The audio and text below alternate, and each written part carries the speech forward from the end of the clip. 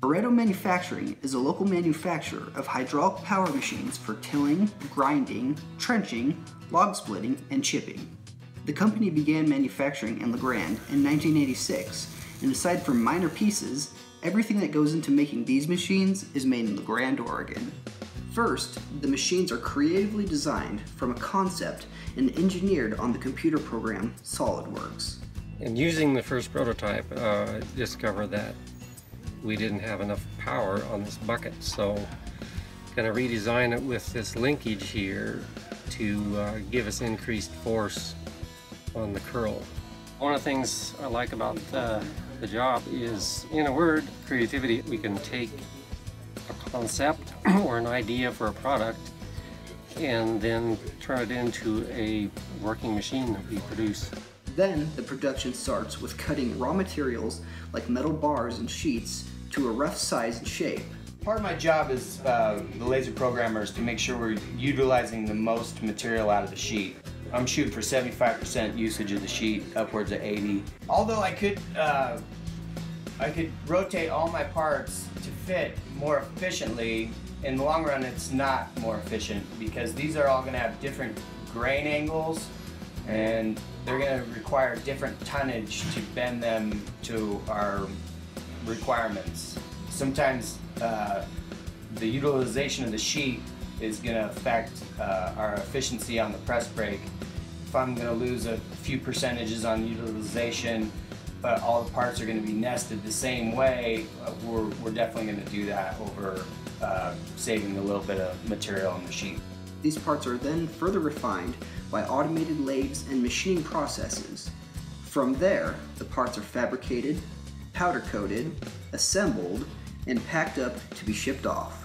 What's so amazing about all of this production is that it's done by Eastern Oregon locals, many of whom started their career at Barreto right out of high school.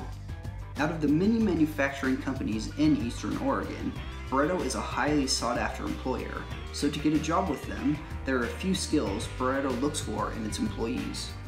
One of the most important skills that Barreto employees need to have is a strong understanding of basic math. You need to understand decimals to change a fraction to a decimal, and also degrees of angle. A lot of our material is being bent and it has to fit on another piece of equipment when it's being fabricated. So it's real important to know a little bit more than basic math skills. On a daily basis, Barreto employees use principles of volume, converting fractions to decimals, and percentages of waste. This is the Creating and Shipping department, and I'm the lead of it.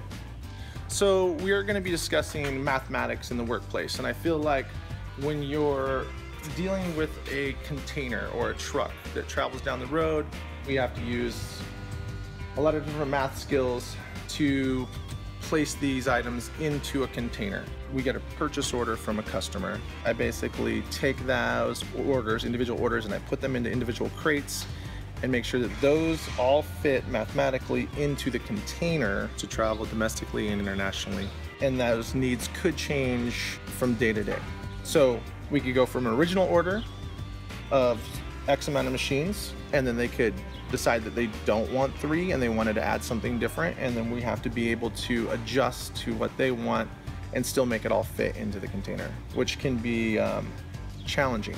So you usually have a rectangle container, and what we're doing is we are, based upon the customer's needs and desires, we are figuring out mathematically how to best use that space. And that can be all different kinds of ways. You can see that this would be a domestic crate, and it's not broke down and it's very large.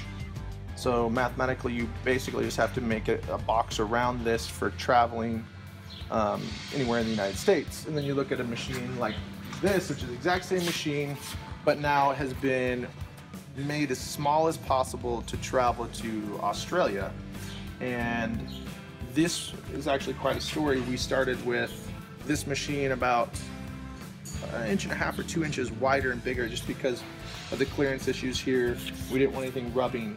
And then we had an order for 10 machines going to Europe, and we were told that it was not going to fit with our current design. So we had to find 1.5 inches.